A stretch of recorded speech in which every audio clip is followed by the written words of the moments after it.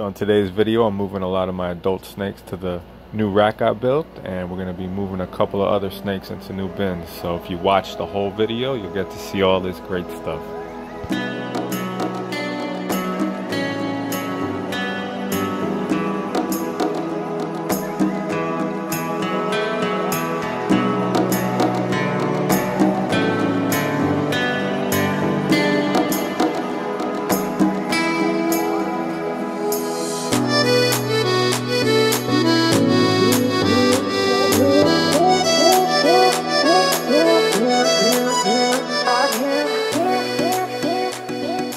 Hey guys, welcome to another video here at Cloud Colubrids.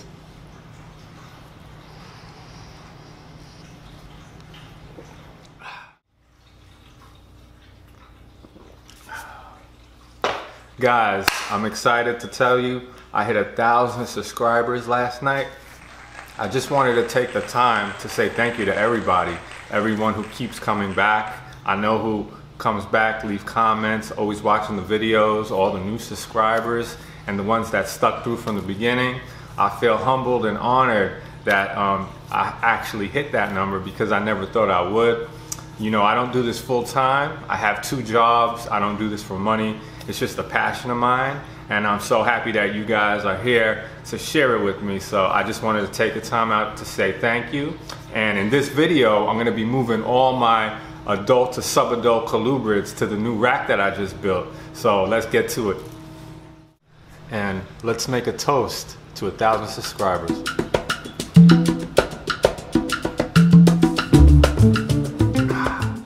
So if you guys didn't check out one of my previous videos where I just built this subadult to adult rack for my colubrids, this is using the FB28 bins. Came out really nicely. So I'm going to be moving all my 3-year-olds to this rack today. First, I'm going to set up the thermostat. I'm using the VE from Vivarium Electronics. So basically, you just follow the instructions. It's not hard. You just set the time, set the temperature. You got to take the probe and put it on the hot spot and just plug it in. That's it. If you guys need any help with it, send me a message and I'll help you guys out.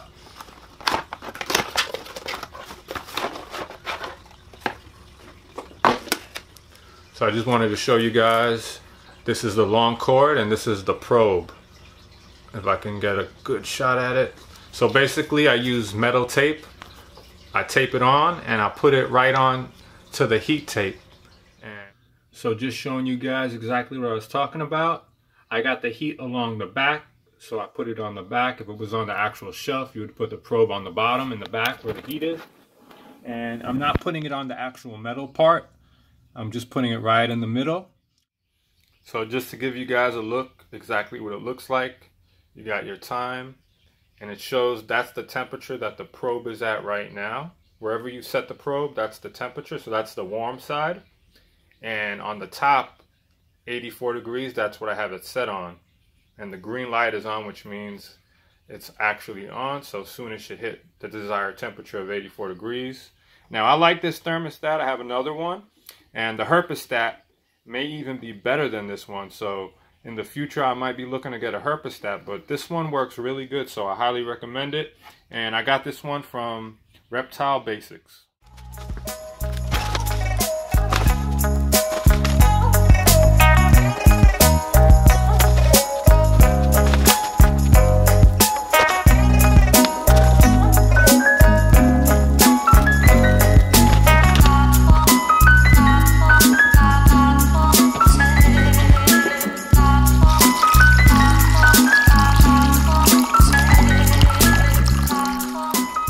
Alright, so these are the 16-ounce deli cups that come with the FB28. So if you're ordering from Freedom Breeder, order these. It doesn't actually come with it, but you get a pack of 50 for about 16 bucks, maybe cheaper than that. And you could actually order them in bulk. You can get up to like 500 and it'll be way cheaper the more you get, but they come in handy. So we'll put that right in there.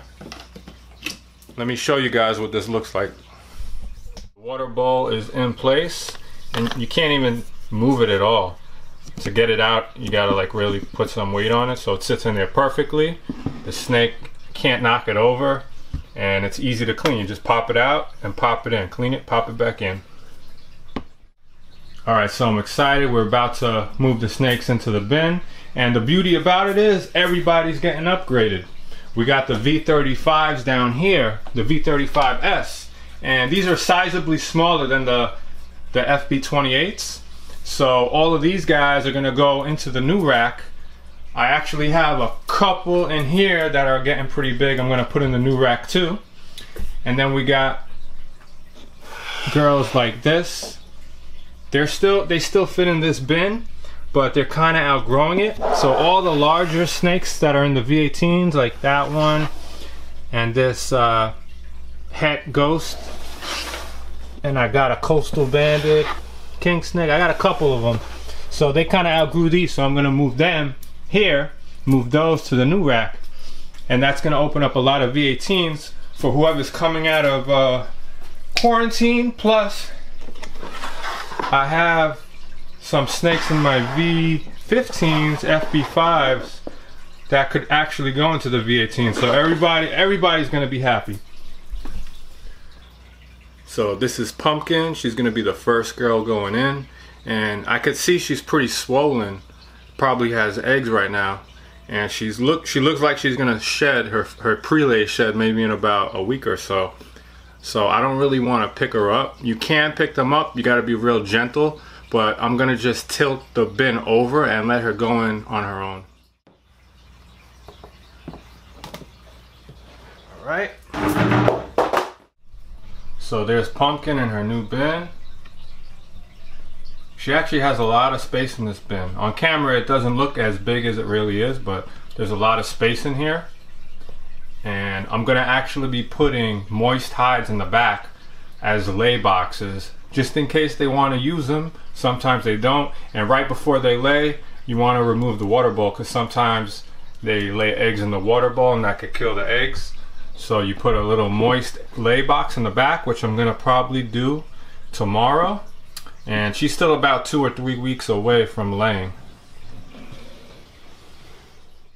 So we put Pumpkin in. Next up is Paprika, and her eyes are a little glossy. She's definitely gonna shed any day now.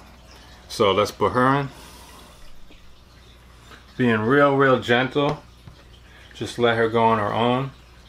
I don't want to really lift them, pick them up. You know, this is my first time breeding, so I'm a little nervous. I know some people pick up their snakes when they're about to lay eggs, but this is my first time, so I'm just trying to be careful.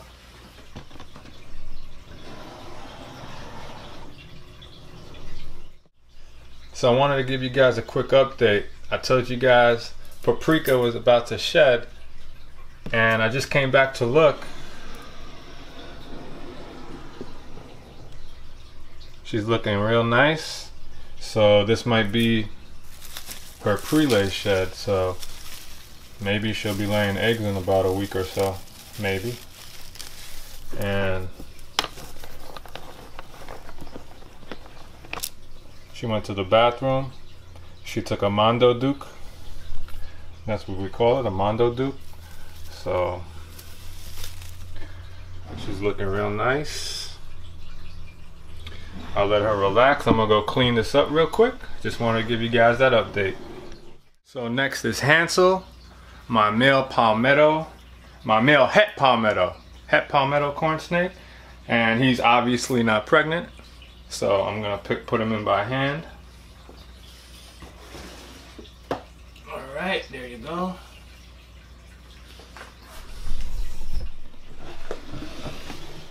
So next is Gretel, my female 100% het palmetto, and she's deep in shed, so she's probably gonna shed any day now.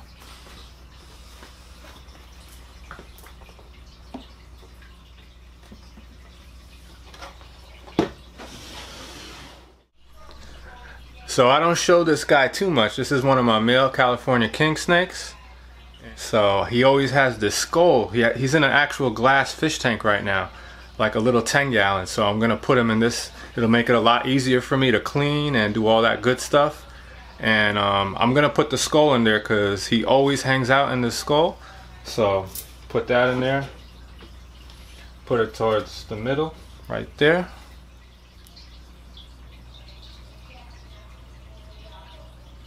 And this is a beautiful California king snake. Very interesting pattern. So I can't wait to pair him with a female, probably next year.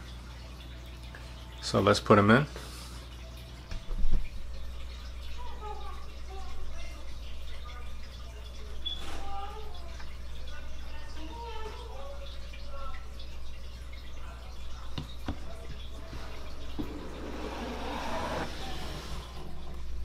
So next I have Sahara, my female Tarahumara mountain king snake, and I didn't breed her this year. She didn't pair because the male had got a respiratory infection, so she doesn't have any eggs. I could pick her right up.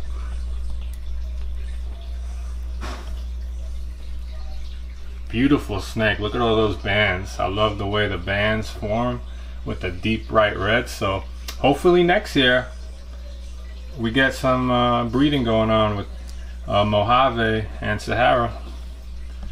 This is probably one of my favorite types of mountain king snakes because they're so calm in your hand. You know, some king snakes aren't that common. This girl, even the male, super calm. So I'm actually using paper towel for her and the male Mojave. I don't know if the Aspen is working out for them too well. Well, for her it is, but I think they need something that could hold a drop more moisture. So I'm going to be putting moist hides in for them and just using the paper towel. So the Aspen kind of gets really dry. And these are desert animals, so they don't need a lot of humidity, but they come from the mountains, so they're having, sometimes they'll have shedding issues. So that's why I'm going to put them on paper towel with a moist hide. So this is one of my female 60/40 high white Cali Kings, and when I put her in this bin she was about half the size, so she definitely outgrew this bin. We're gonna give her a nice upgrade right now. She's gonna go from a Honda Civic to a Bentley. Honda Civic to a Bentley. Nice big upgrade for her.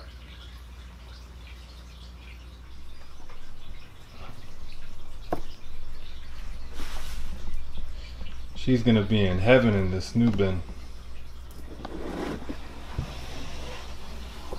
So this is another one of my female 60/40 Cal Kings, and some people call them 50/50, but I think they have a little bit more white than black, so I call it 60/40. And she's gonna go in as well.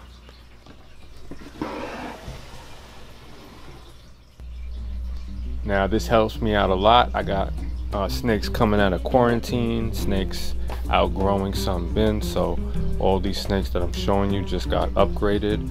A couple came out of quarantine, so they went from the quarantine bin into the racks, and everyone's looking healthy and happy.